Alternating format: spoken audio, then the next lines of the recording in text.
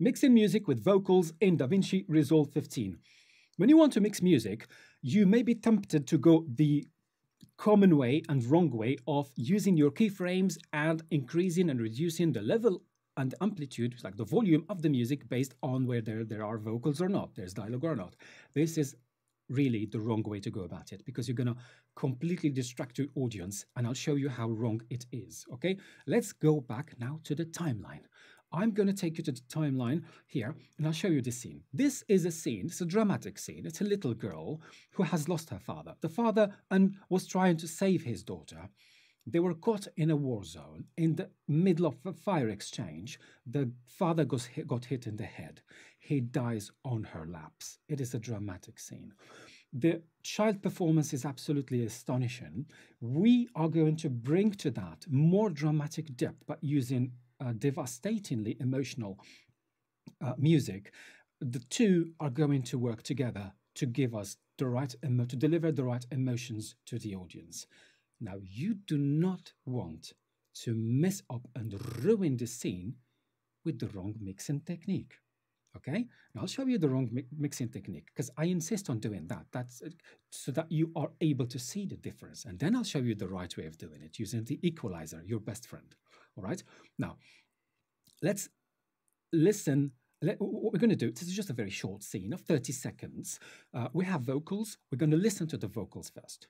Then we listen to the music alone while keeping the image, but no vocals.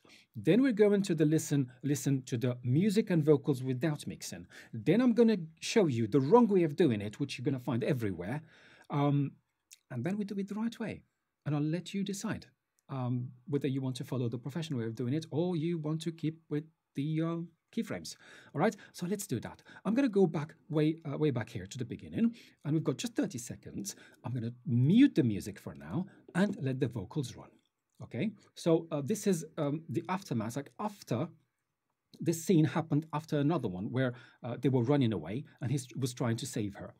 So let's listen to this.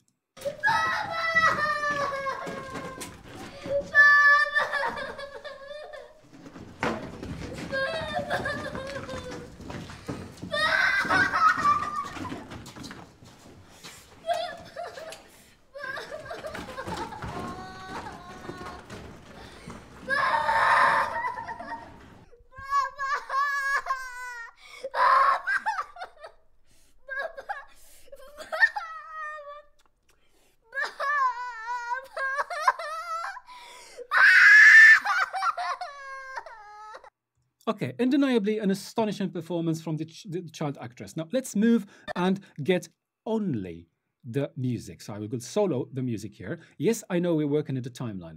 For now, I'd like you to focus on this the scene and more than on the music. Okay.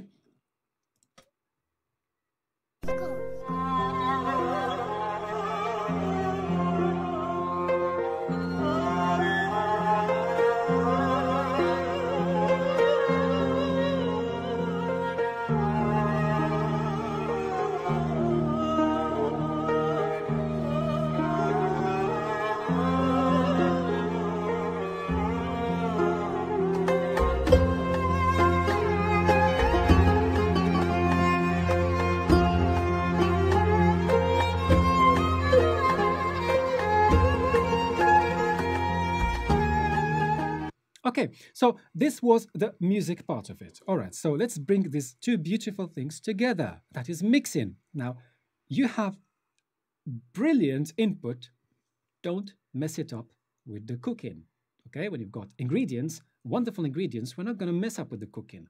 Okay, so we need to have proper mixing. Let's move now to Fairlight.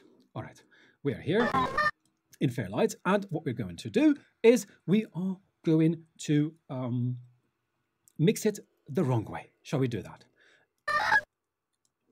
The wrong way is going to be to create what we call keyframes.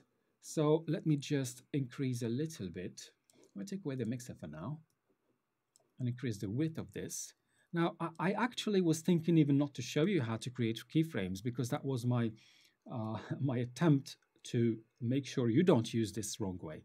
But I have the responsibility to show you how to create a keyframe anyway. So let's do that. Creating a keyframe is quite simple. Just press Alt or Option if you have Mac, Option if you have a Windows, Alt, and then you click. So this is a vocal, okay? We've got a vocal here. And then here you have less of it, and then you've got another vocal, another vocal. Let's say we're going to work with this vocal here. At this level, I'm going to create a keyframe, and then there's another keyframe here. And at the end here, I'm going to have another keyframe. I'm just pressing Alt or Option and then clicking and keyframe. And then I bring slowly a little bit down this. If you bring it too much, you're going to be like just reducing the music too much. But you see the impact of what you're doing on the waveform. See, on this waveform, if you increase it or decrease it, you see the impact of it. So if you reduce it a bit, it's going to be something like this. All right. You can even increase the width even more to see what you're doing. Okay. Right. All right. Let me just bring again my vocals so that I know what I'm doing. And by the way, we're able actually to see the vocals here as well. This is a vocal, this is music. All right. All right, so this is the wrong way to do it. Please don't go this route, but I have the responsibility to show you how bad it sounds. Let's do that.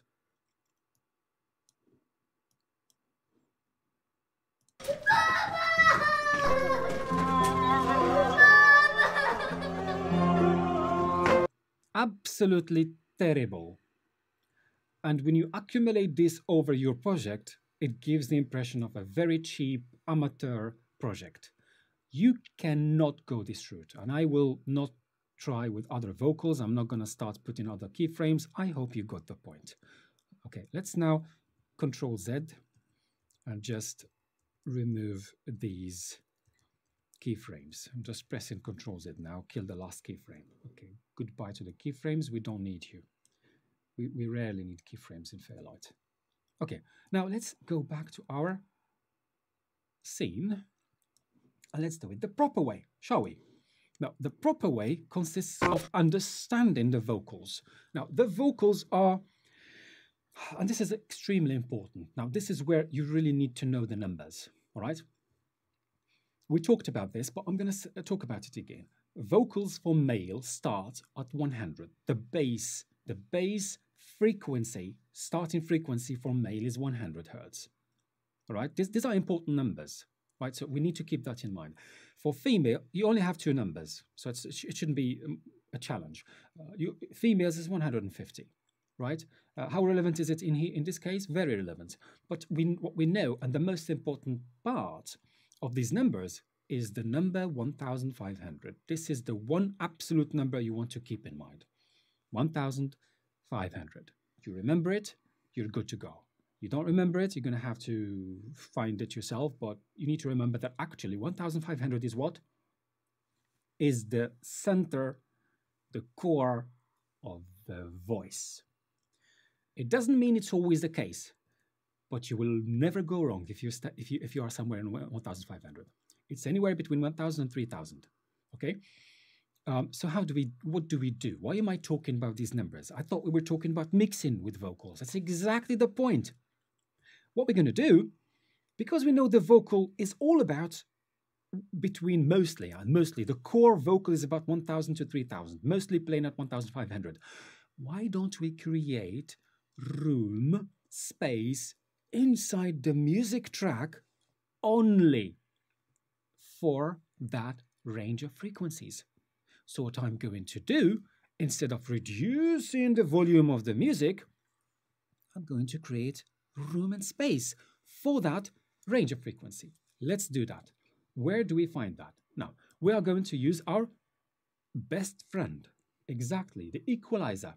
We come to the mixer here, and because music is on a specific track, you're going to do that for the whole track. You may be tempted to use using the inspector here. You may be tempted to use this clip equalizer. In this very, very specific circumstance, it works because you only need one of these numbers. You only need one. We were complaining that actually we have too few for the purposes of doing the equalizer work. But for music mixing, it could be fine. So you want to go this route? Absolutely fine. Go do it there. You can do it in the clip mixer, no problem. But I'm going to do it in the track mixer, okay? Let's go to the track mixer.